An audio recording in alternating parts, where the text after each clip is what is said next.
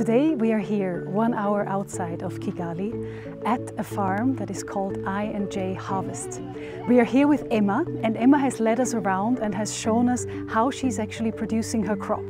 Her staple crop is beans, and these beans are special because they are particularly nutrient rich with iron and zinc, and they are climate resilient, and that is the reason that it's particularly attractive for the smallholder farmers that she is working with. My name's Wera Emma, is CEO and founder of I&J Harvest. It's a seed company doing seed multiplication for beans, soybean and maize. Beans are a crop for women, and I wanted to help them. They are growing varieties which are not resistant to drought or pests and diseases. So far I have reached more than 65,000 smallholder farmers. Before I would reach maybe 3,000 farmers, selling 5 tons, 10 tons. Now I'm selling up to 40 tons. It's a big achievement to my company.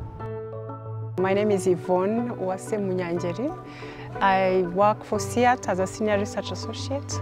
We focus on bean research. I support farmers through capacity building. I make sure that the technologies that we have get to farmers. We combine crop information with climate information and make sure that they know which type of bean variety to grow in which area and when to grow it and how many kilograms should they expect to harvest. We do know that only 0.8% of overall global climate finance is actually benefiting smallholder farmers. And that is far too little, because smallholder farmers feed 80% of the sub-Saharan continent of Africa. We are, as the Ban Ki-moon Center, very interested to support smallholder farmers because they are the ones that are hit hardest by the climate crisis.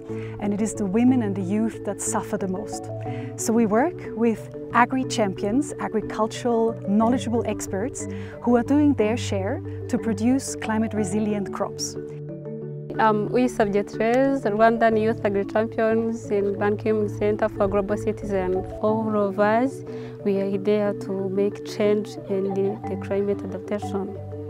My name is Zeli Drugut. I'm the founder of Sila Africa. I come from Nairobi, Kenya, and I'm a Youth AgriChampion with the Ban Ki-moon Center for Global Citizens. This program has really given me skills and also exposed me to so many things, especially on issues to do with climate finance, the challenges that smallholder farmers have. No one wants to accept the reality that climate change is already happening and we are living within this crisis. We need to see concrete steps being made. We need to see reforms being taken to accelerate land ownership.